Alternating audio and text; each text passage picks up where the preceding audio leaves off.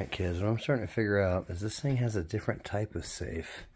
Because right now, it's in something. It's not exactly what I expect safe to be. But if I flip it upside down, it's definitely trying to flip it back over. So, it's in safe, really. But when I flip the switch, it'll literally, here, I'll flip the switch.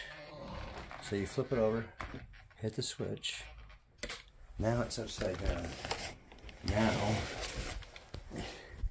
it wants to fly upside down. It's going to correct. If you go right side up, it's going to correct it back to upside down. So maybe this is the way this thing works. I'm going to fly it like that.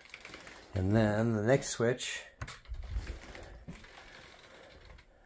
just puts it back into AS3X. Oh yeah! Giggity.